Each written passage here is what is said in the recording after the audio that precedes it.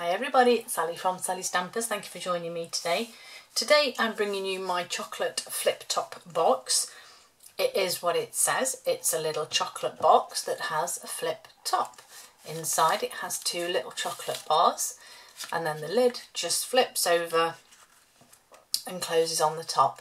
It features the lovely Coming Home stamp set. I got a bit too close then.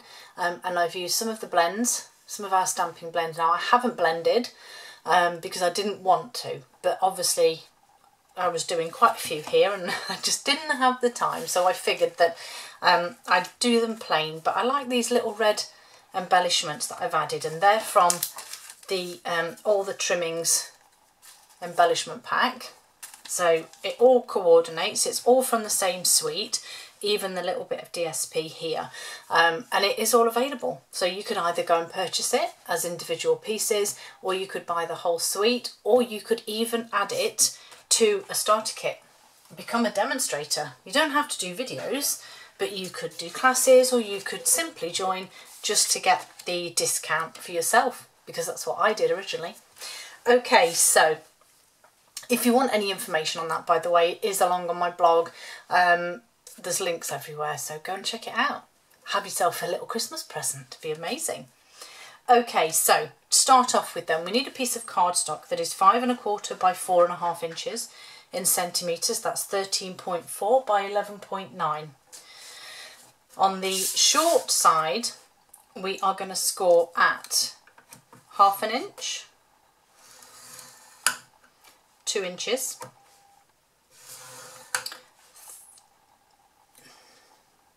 that's not right, 2.5, and then 4. That's right. Completely messed my measurements up on the page. Good job, I know what I'm doing. So 1/2 inch, 2, 2.5 and 4, and then that will be, now I need to double check my measurements here on my centimetres, but I think that will be 1.3, 5.3, 6.6 and 10.6. That definitely sounds right to me. Then we're going to rotate it and we're going to score at 1/2 inch, 4 1/4, 4 3/4, and in centimetres that will be 1.3, 10.8 and 12.1. I'm going to apologise massively for the whole point centimetres. Blame the chocolate bars, because that is the size that the chocolate is, and that's how I managed to fit them in. So I'm going to apologise, but totally blame the chocolate. Okay, so fold and burnish all of those score lines, and then with your paper snips we're going to start with this one panel across the bottom. So we have 2 here, 1 at the bottom. We're simply going to cut up these bottom sections here, just like that. And then if you think when you're going to close your box up, one of them you'll need to get rid of, because you don't need 2. Okay, so I would probably say I'm going to get rid of this one on the inside of my hand. So we'll get rid of that one. I'll explain why in a moment, don't worry. Okay, so we've cut those up at the bottom. Now at the top, so on the right hand side, we're going to cut away that first double square here and the long piece. Okay, so we're then left with the long pieces and 2 squares either side. For the 2 squares, we're actually going to cut them at this angle. Okay, so we're cutting them horizontally this time. Fabulous. Didn't cut that very neatly at all. There we go. So that's that. I'm going to add now my strip of DSP to the front, which will be this panel here. And my little panel of DSP is 3 inches by 1 1/4, and in centimetres that's 3.5 by 9. So I'm just going to pop that one on there. Now make sure you line it up with the bottom, because as you can see I've got space here, but that is for when the lid closes over. Okay, right, so let's get some adhesive on this side here. So again, if you think this is going to come round and seal that way, and your little wedge at the bottom will tell you that that tucks inside. Okay, so I'm going to run my Seal Plus just down there, not on those two tabs, and then we're just going to fold it over and fold, why is that not going, and fold that edge over. That's better, thank you. Just going to get my bone folder and encourage that. And then the bottom, we're going to pop these two small side tabs in first. This is my front, so that's going last. So that one will tuck in, and again, just adding a little bit of my Seal Plus, and if you can see I've done it that way because it was a bit of awkward angle to get it long ways, and we'll just tuck that up there. And then I'm just going to use my bone folder just to press that adhesive down, and that just leaves us with the top. So again, as I said, if you can imagine this folds over, that needs to fold in, and then they will fold down. But I don't want to see that crease on the front, so I'm actually going to do it the other way. So let me get my brain in gear. So yeah, so that the top ones fold down first, and then those wrap around. So we just need a little bit of adhesive on these bottom ones here. So again, just with a little bit of my Seal Plus on there, and then as I said, I'm just going to place that one down and tuck that one around. Same this side, and then to give them a neater finish, mine have an angle cut at the top, and all you do with that is get your scissors and go from, if you imagine your box closing, the tip of the lid there to where it joins the main box. And you will also notice that if you have any extra, I don't know if you can see there, where it's not actually joined properly, it doesn't matter because it's been cut away anyway. And then you just slide your chocolate bars inside and then close your lid. She said, famous last words, there we go. And there it is, my little chocolate box with its flip lid. And then all I need to do now is do my stamping. So I've got a very small piece of Whisper White here, my Memento. I want my Coming Home stamp set. I'm going to use the little house here.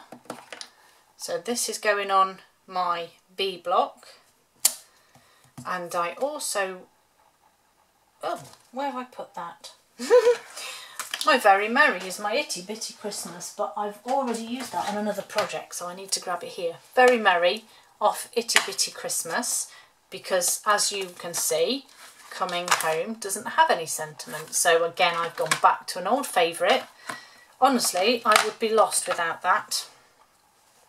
So Misty Moonlight, because that's all the same colours. So I'm going to use my Misty Moonlight to stamp my Very Merry at the bottom, just there. And then I'm going to use my Memento for my little house that is going to be stamped. Sorry if my head gets in the way for a moment. Stamp my little house on top. And then it is just a matter of using my blends. So as I said, I haven't used the lighter and darker shades. I haven't done the proper blending, if you like. And all I've done is I've used the light balmy blue, the brush tip, and I've literally just swooshed, which is now a technical term, the windows. Whoops. So I've just added that. My old olive here. My brush tip is not very good. So, oh my goodness. Crumbs. So I'm using the thinner end here, and I'm literally just going to go around the edge of the door there and do my edge where I don't want to make a mess, and then actually just coloured that bit in. That's my door done. My grey granite in dark, again just for the roof, and you can see how quickly this is coming together now, and I'm not being particularly sort of careful per se, other than close to the edges. There's my roof done, and then last but not least I'm just going to colour my house. Again I'm using the non-brush end, I can't think what it's called, but again just doing the edges, just colouring up that house part there. Oops. And then just very quickly going under the roof.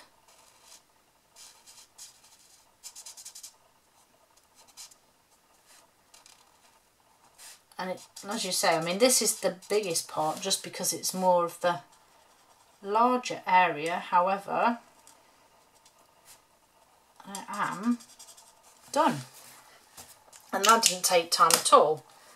And then what I did do was trimmed this down right up to the eaves of the house. You can hear one of my little dogs dreaming. You know when they sort of do that, well, I call it whooping noise. I can just hear her outside the door.